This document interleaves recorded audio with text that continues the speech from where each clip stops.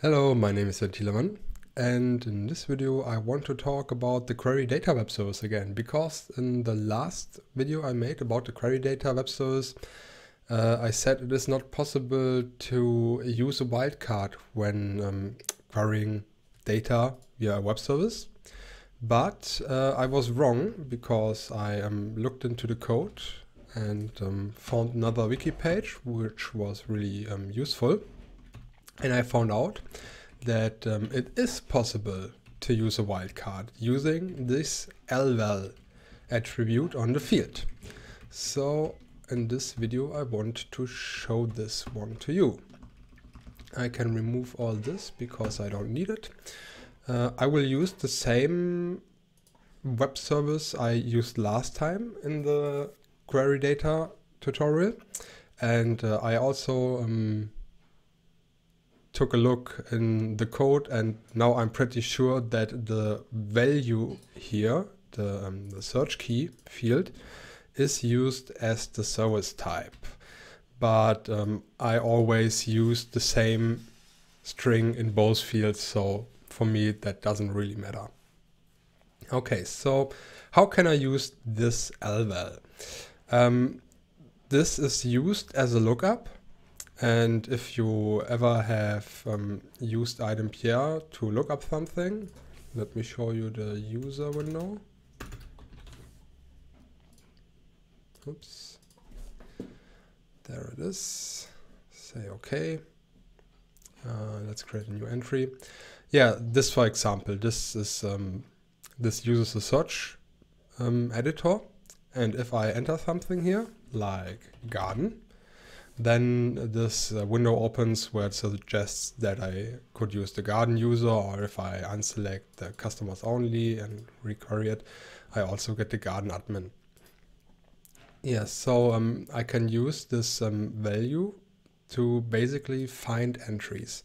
And to do this, my web services uses the CB partner. I want to find business partners. And now I can either search them by name or by their value, but then it has to be the exact name. Or what I also can do is I can use the CB partner ID here and say, oh, maybe that's already enough. I'm not 100% sure. I have tested this 2 days ago.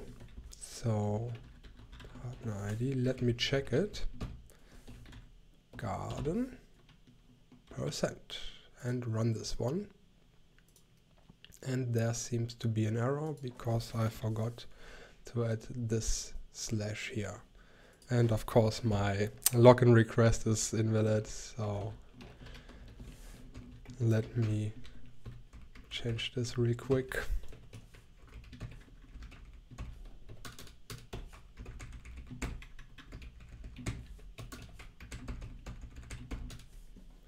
And maybe I have to do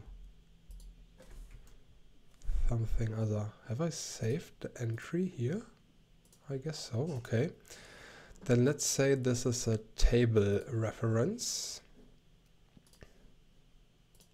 What about now? No. Is it a search reference? Or does it have to be the identifier?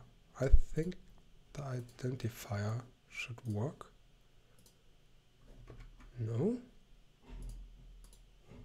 Ah, okay, yes, of course, because I need the reference key. Ah, now I know what's wrong. Okay, so let's say we want the CB partner TRX, save it. And now it works. Finally. Wonderful. The thing is, you will need to fill or to use either the table or the search reference here, because you need this reference key field. If I leave this empty, then you see I don't have this field.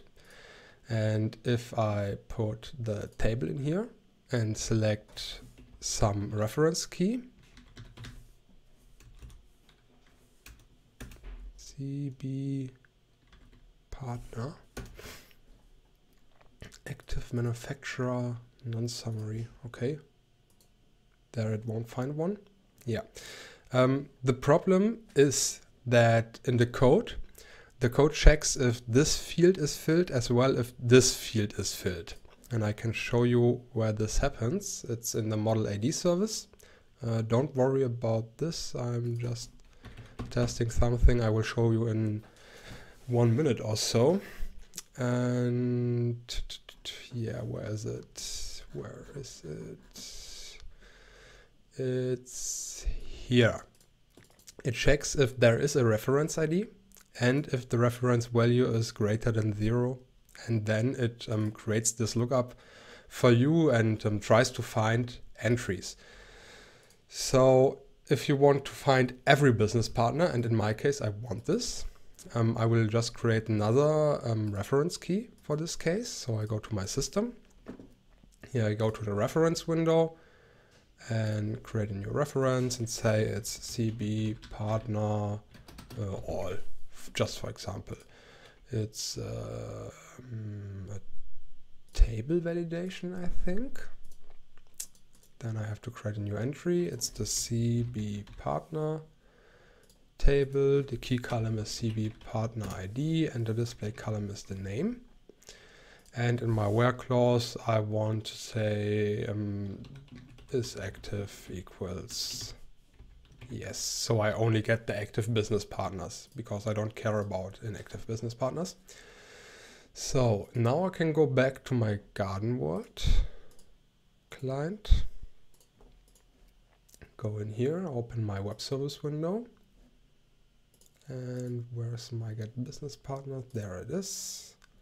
Go to my business partner. And now I can select the business partner all reference. Okay.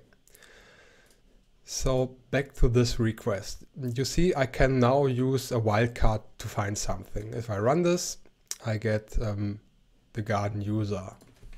But I believe it should also give me the garden admin.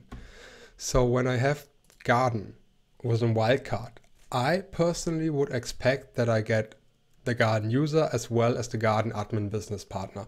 But since this is used for a lookup, it will only return the first entry it finds. And in this case, when I run it, the first entry it finds is the garden user. I tried this at my work PC 2 days ago or so, or 1 day ago, and there it always returned the garden admin business partners. So it's not really determinable which entry you get in response, and that's the reason why I don't really like this. Then, because I wasn't satisfied with this solution, I digged a little bit into the code and found out some interesting things I want to show you, because I want to use the name, and here I want to enter something with a wildcard and it should find me anything, which it doesn't do now. But fortunately the code is open source and we can take a look at the code and we can change the code. And now we go back to here, to the the class for the web services is in the org iDempiere web service package, then in the AD interface package, and here the the model AD service implementation class. And there we can go to the queryData method. And yeah, I took a look at the code and I saw that this line is what bothers me. What I would need here is that if it's a string field or a text field, which can be any field which is a char or a varchar on the database, then I don't want to use the equal, I want to use the like, the SQL like clause. So what I can do here is I can add some lines of code. So we have this web service type here, and it provides us some interesting methods. For example, the method get field input by a column name, and this will return this this input field entry here. For example, if I ask for the input with the column name, it will give me this entry. So I have the column name available from here, so I can paste this here. This returns me an XWS web service field input, which I can use. So the next thing I need to know is which data type, SQL data type is this field. And I can use the display type class, which is located in the base plugin, I think. And I can check if I can get the string of the SQL data type. So to get the display type, I need the display type, the column name, and the field length. So what I can do here is I can say input field get, I forgot a letter, input field get column. Is it get column or is it AD column, I think. Okay. So this method returns an IAD column.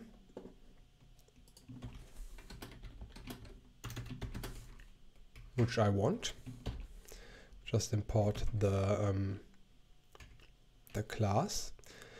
And now I can say column dot get what is it? Is it the AD reference ID, I think? I think it's the AD reference ID. Then I can say column get column name, and I can say column get field length. So this returns me a string. And now I can check if the SQL type to uppercase contains the word char for character. Then I want to use a like here. And if it does not contain this, then I don't want the like here. So here I probably forgot the semicolon. Okay.